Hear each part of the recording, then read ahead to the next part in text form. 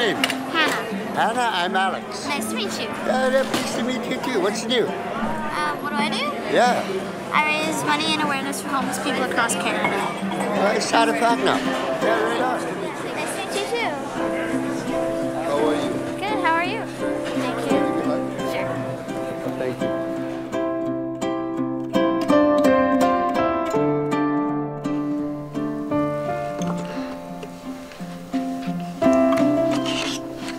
Dang, this is recording?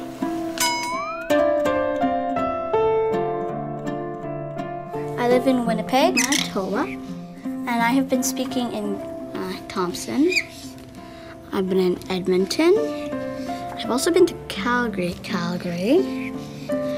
I have spoken in Vancouver, Victoria.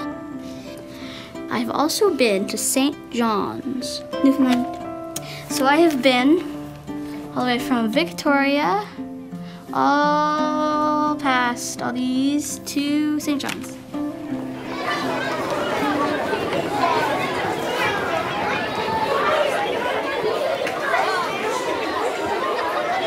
Thank you.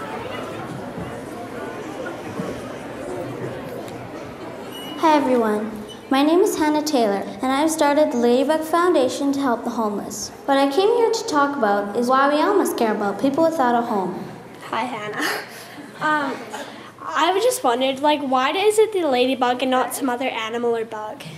Well, I called it Ladybug Foundation because ladybugs are good luck and we need good luck helping homeless people, and homeless people also need good luck. Hannah, how long have you been doing this? I first saw a homeless person when I was 5, and I started raising money when I was about 6, so I guess 5 years. This all started when I was 5 years old, and I was going down a back lane in my mom's car, and we turned left instead of right, and we were just coming actually from a Christmas manicure. For the first time in my life, I saw a homeless person, and he was eating out of a garbage can. I asked my mom what this man was doing. She told me that this man was homeless and that he had to do that to eat. And so after a year of asking questions and worrying, my mom finally told me that, Hannah, maybe if you do something about it, your heart won't feel so bad. So I went to my grade 1 teacher and I asked her if I could speak to my class about what I understood about homelessness, and we ended up raising money and clothes and food and giving it to a local mission. And then that's kind of how the Ladybug Foundation got started.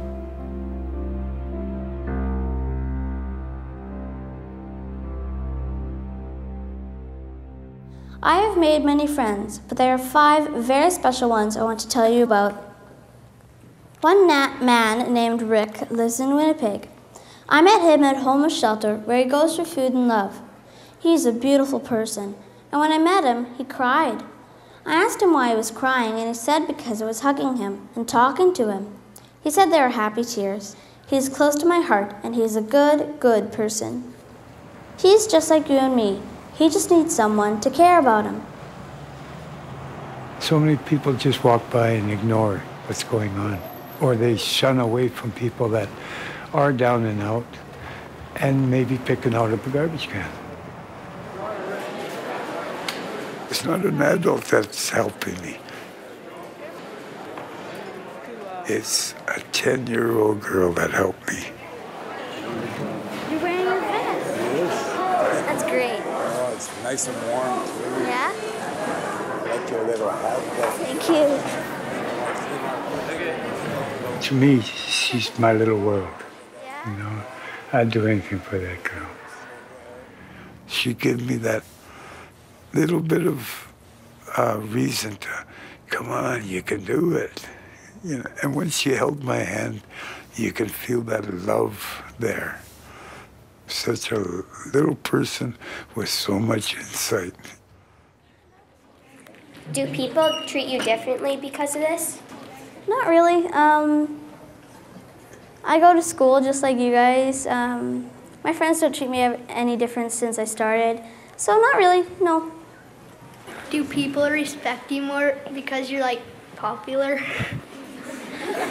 Well, it's just regular, you know. I'm just the same as everybody. I'm just doing my own thing.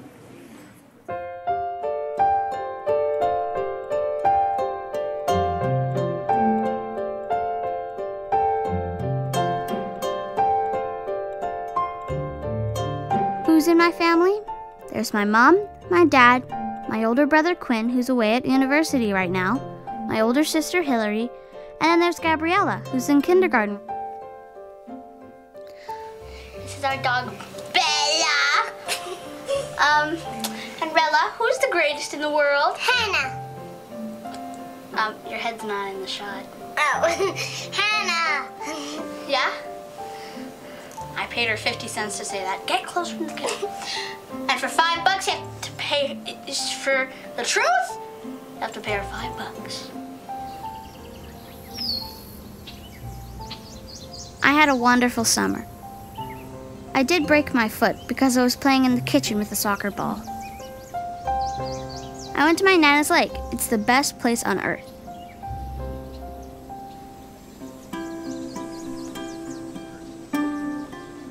I really like to go fishing with Merv, the plumber. Just this summer I used a hook for the first time. Yeah, they were jumping right for it. I got one. I got a big one. Well, a big one compared to the other one. Hey. Whoa, crap. Sorry. I can't get it out of his mouth, Merv.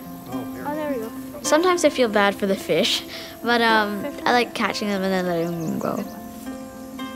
There, look at them swim away. Go.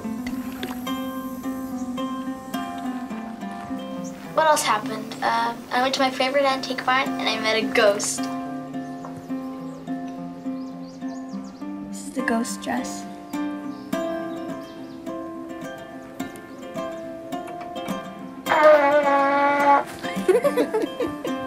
What I like about this store is that everything in it has a story. And because it once was owned by somebody else, those people had a story, and so now they have a story.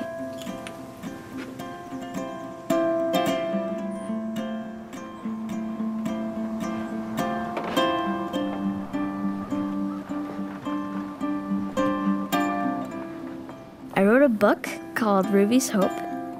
It's kind of based on my first experience seeing a homeless person, except it's at a bug's point of view.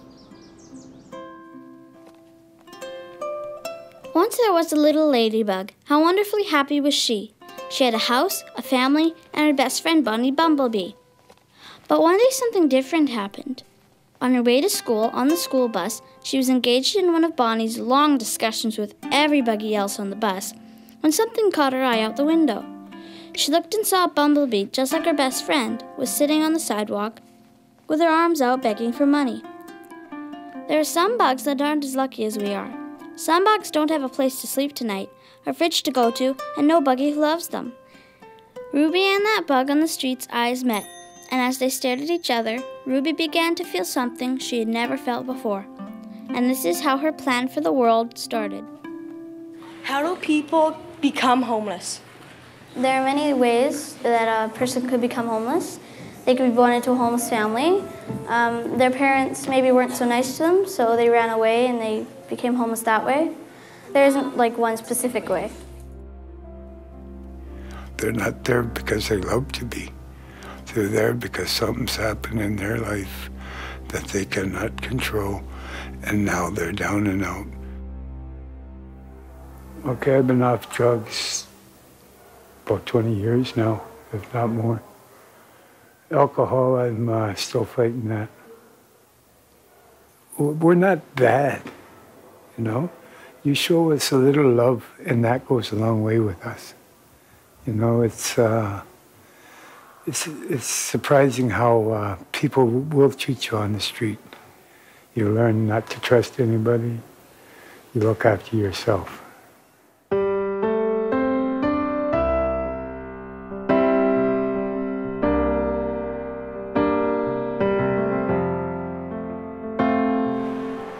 Slow Mission is a place homeless people go for food and love. The Ladybug Foundation supports a lot of places across Canada. One of these places is the Slow Mission in Winnipeg. Hi, it's Hannah. I'll let you write it.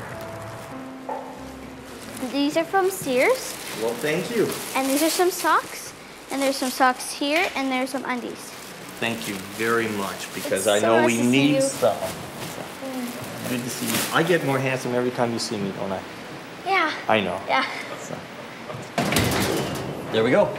One of the most important things to me right now is probably Siloam Mission building Hannah's place. And where it gets noisier, that's where Hannah's place is. It's an emergency shelter with beds for men, women, and children. And we really, really need it because we have lots and lots of homeless people in Winnipeg. Okay, Hannah, this is gonna be your place. Wow. And this area over here, this is gonna be where the bedrooms are.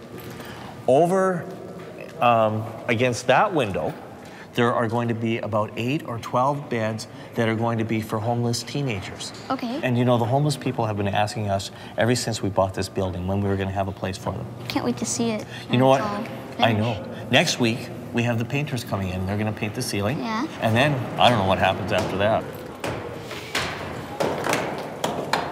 We really need the emergency shelter because it'll be one more place where people can go to keep warm and stay alive. And we really need enough to fit all homeless people in Winnipeg and across Canada. They really need our help. Siloam Mission estimates there are about 2,000 homeless people in Winnipeg. Canada has about 200,000 homeless people. The weather has been terrible. Like a few weeks ago, it was like minus 48. And there are still homeless people that have to live on the street and have to survive on the street without a place to sleep or a place to go. And one of my good homeless friends actually froze to death that week, you know. I have slept in empty garages, empty houses. I have slept in back alleys. Okay, now here, I used to sleep behind the garbage can like this. There used to be an overhang, so the garbage can wouldn't hit us, but we'd have a grate under there, so nobody would bother us. We'd put some cardboard like this. There's always cardboard around. We used to put that so to keep a little bit of the wind out. And whatever blankets or extra jackets we had would keep ourselves warm. He was a good friend of mine. We traveled for a few years. And I lost him behind here in the old days. I lost him behind here. And I went to wake him up in the morning. Couldn't.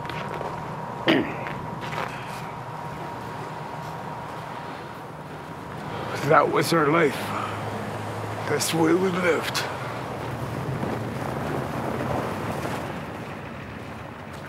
I've always stayed away from my family when I got older. I wanted to prove myself, and everything I did, I went backwards instead of forward. And I figured, well, they don't need someone like that. So I just stayed away from my family. I've just been on my own.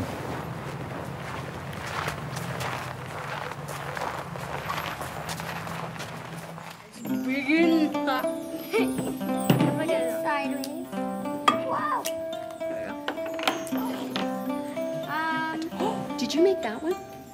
This one? Yeah. Oh, you're going to be really sorry I have your phone number.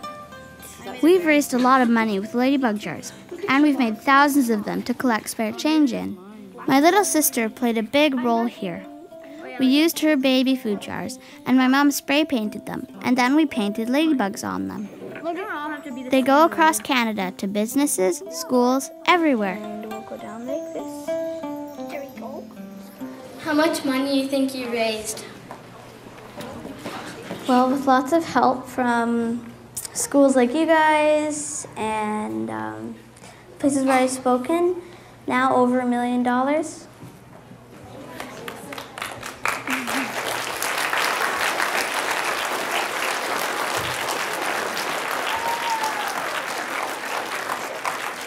How would you juggle going to school and helping the organization?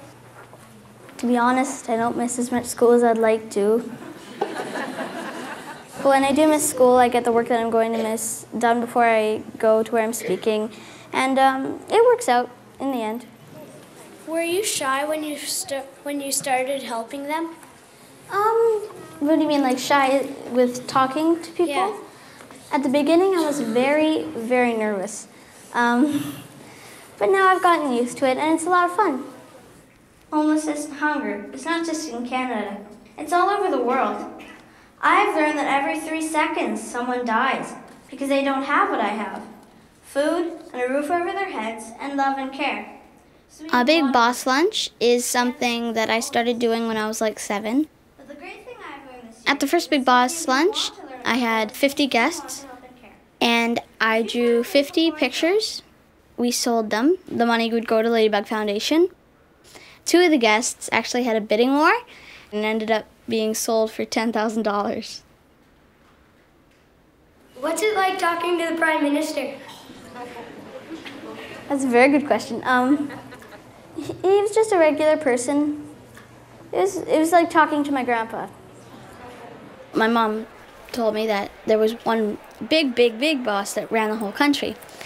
And so I asked Mom if I could say my speech to him. And after pestering her for like 3 weeks, I ended up saying my speech to Prime Minister Martin. It was really fun. Of course, politicians and big bosses usually do have quite a bit of money to, donate to the Ladybug Foundation, but also, they have the power to speak to people across Canada that sometimes I don't really have, because I have to still, go to school and keep up with that kind of stuff.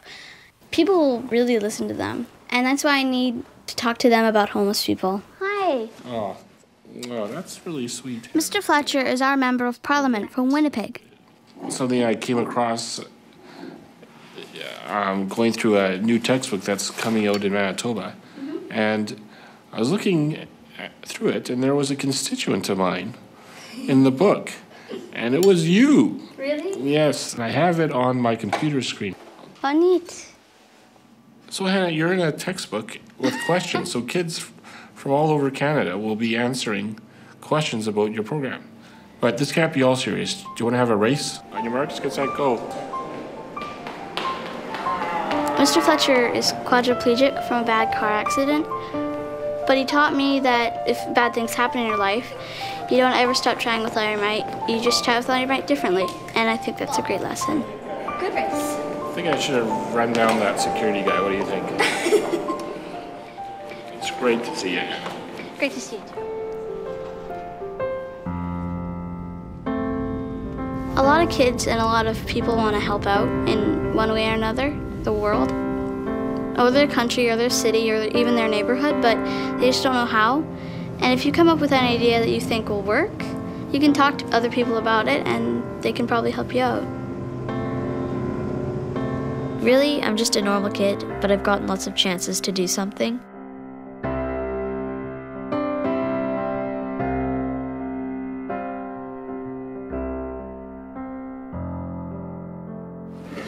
What's the youngest person or child that you've ever met that was homeless? That's a very good question.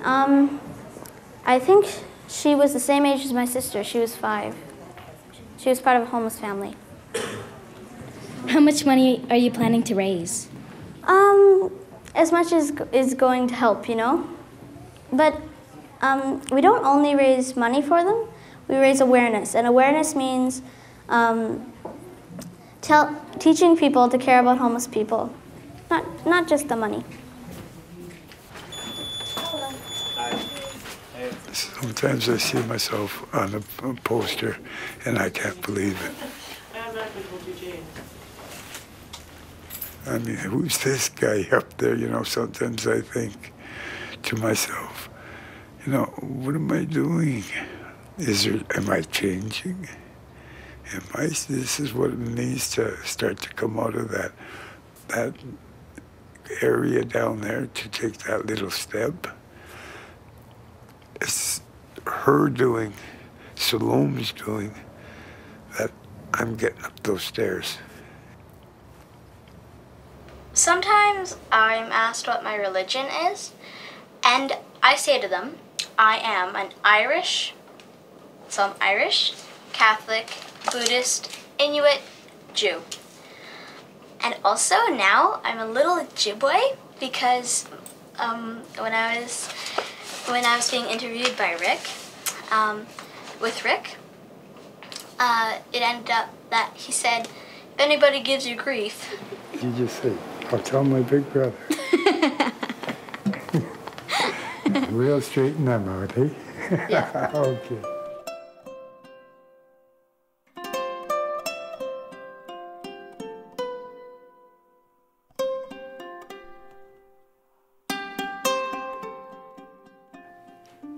I was born with something called a flow murmur, and also with a little, tiny, so don't worry, hole in my heart. And sometimes I have episodes where my heart beats too fast. Whenever I have a growth spurt, my heart's beating really fast, so I can't catch my breath. It kind of affects me because I'm a worrier, and I can get worrying mixed up with having a heart episode.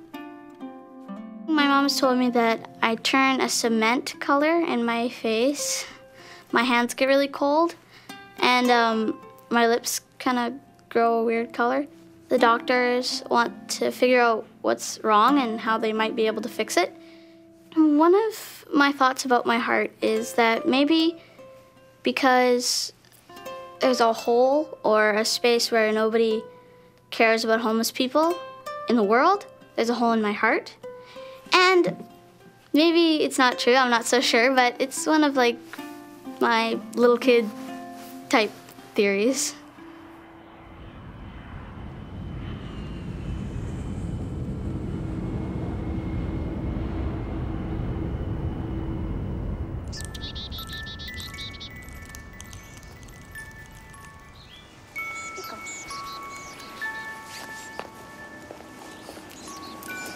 This is a place for homeless cats in Ottawa, and there's also black squirrels.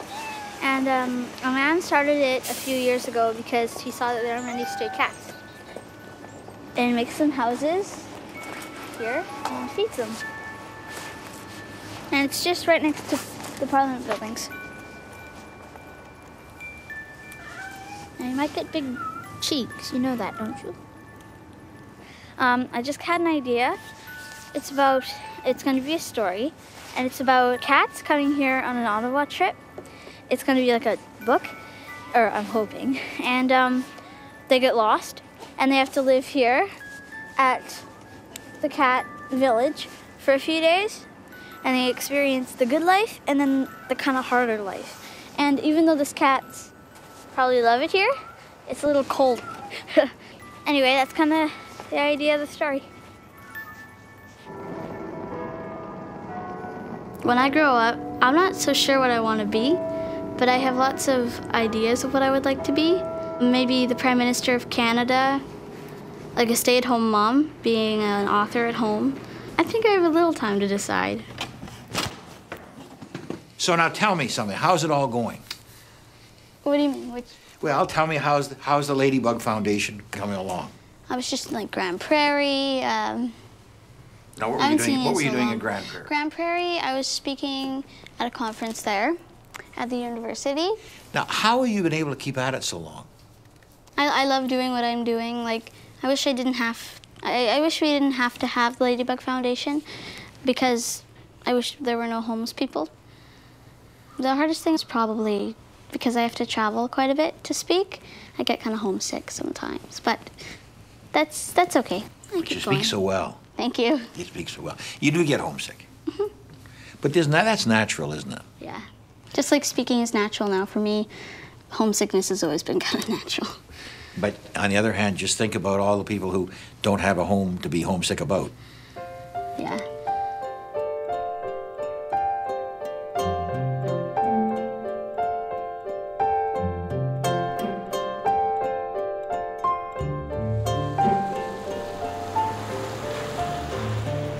All people, they're all the same, and they all need the same things. We need food, we need water, we need air, you know? And we need each other, and we need to be cared and loved for. My homeless friend Rick got a job. I'm so proud of him. He's now taking care of himself without, well, with some help, but soon he won't be needing, hopefully. He picks up garbage with a team of homeless people, and I'm sorry, I have a cold right now. My room's a total mess, but anyway. And also, he's going to a school to learn his culture, Ojibwe, because he went to residential school and he kind of lost his culture. And I'm so proud of him. I'm cleaning the streets, picking up garbage. In the wintertime, we take all the snow and the ice right down to the cement. I mean, it's not the highest paying job, but that's fine. I love doing the work I do. You meet people, and they recognize how clean the street is. It's compliments that we haven't gotten for so long that, you know, when you do get it, sometimes you get a lump in your throat, you know. To be able to go into the bank and say, put maybe $60 in there. You know, I'm doing okay this week. Put $60 in there.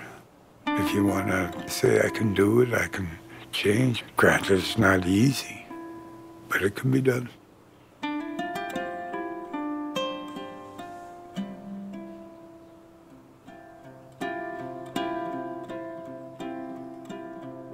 We can change our world for the better, even if we're little.